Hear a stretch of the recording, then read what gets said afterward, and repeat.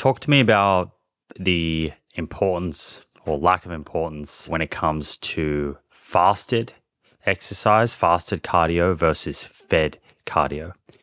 And are there any biological sex differences that would make fasted cardio more or less suitable for a woman? This seems to have come out of nowhere, frankly, this messaging, because we have data in women. We have data from 2013 and 2014 testing this in women where they were training fed or training fasted and body composition changes were similar. Paper came out, I forget if it was I think it was earlier this year, where they were doing resistance training fed or fasted over a 12-week period, and there were no differences in muscle growth or strength gains over time. So it comes down to, from my perspective, just practically speaking, is personal preference. Some people feel better eating before they train. Other people experience GI issues if they eat too close to a workout.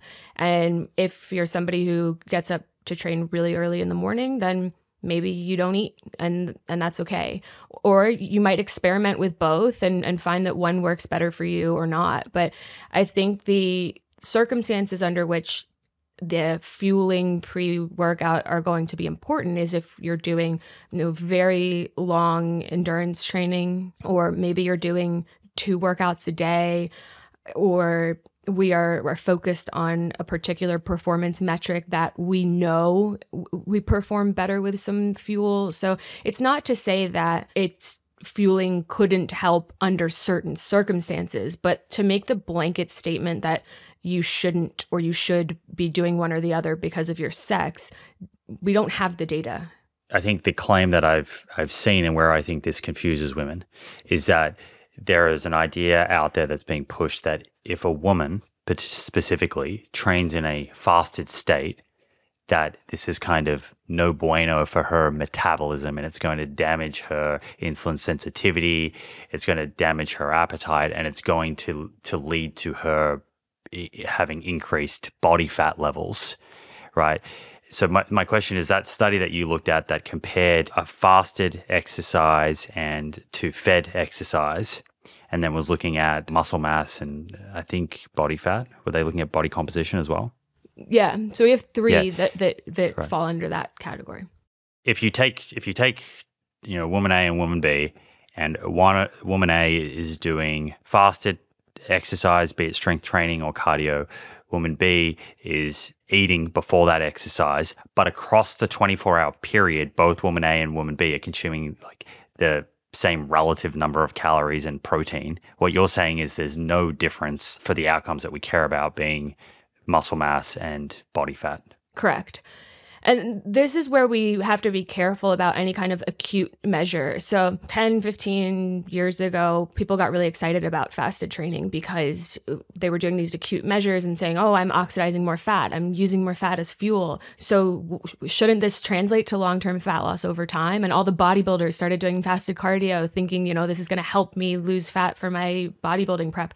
And it doesn't work that way, because just because you are oxidizing more fat during that workout, or even during the hour post-workout, depending on the type of exercise we're talking about, it doesn't translate into long-term fat loss. Because when we think about long-term fat loss, then we need to think about the overall calories consumed and energy expended over time. And so we need to be really cautious about making any of these extrapolations based on not only that mechanistic data or the animal data, but also those acute measures. So to put this one to bed, it's not true that fasted exercise leads to greater fat storage or to an increased appetite that would then drive higher energy intake over the day. It's not true. And so what is your take-home advice here to a woman who's trying to work out whether she should fuel and with what before a morning workout? I think you should exercise regardless. So if you're someone who prefers to eat and you have time to eat, then eat. If you're somebody who doesn't feel very well, if you eat right before the gym, then eat afterwards. That's completely fine. I think this narrative is sort of assuming that, we wake up in the morning and we're just on empty. Like, we didn't eat the day before. We have no stored glycogen. We have nothing to fuel this workout. I mean, that's just not true. So for the average person doing your 30, 45 hour long workout at the gym, it doesn't matter. You can do whatever you prefer. And that's great because we have more options. I recently ran my full labs through Function Health, and I have to say the results were eye-opening. Turns out my ApoB was higher than ideal, probably thanks to a little too much coconut yogurt. I also found out I was slightly low in copper, something that I would have never suspected without testing. On the flip side, my biological age came back 13.3 years younger than my actual age, a calculation based on the work of aging researcher Dr. Morgan Levine. So all in all, I've got a few tweaks to make to optimize my lipids and nutrient status, but overall my blood work says I'm doing pretty well. That's what I love about Function. You get access to over 160 biomarkers covering everything from hormones and inflammation to nutrients, toxins, cardiovascular risk, and more. And all your results are housed in one beautiful platform, all tracked over time. Once you get your results, you can make informed changes before small issues become big ones. To get started, head to functionhealth.com/Simon Hill.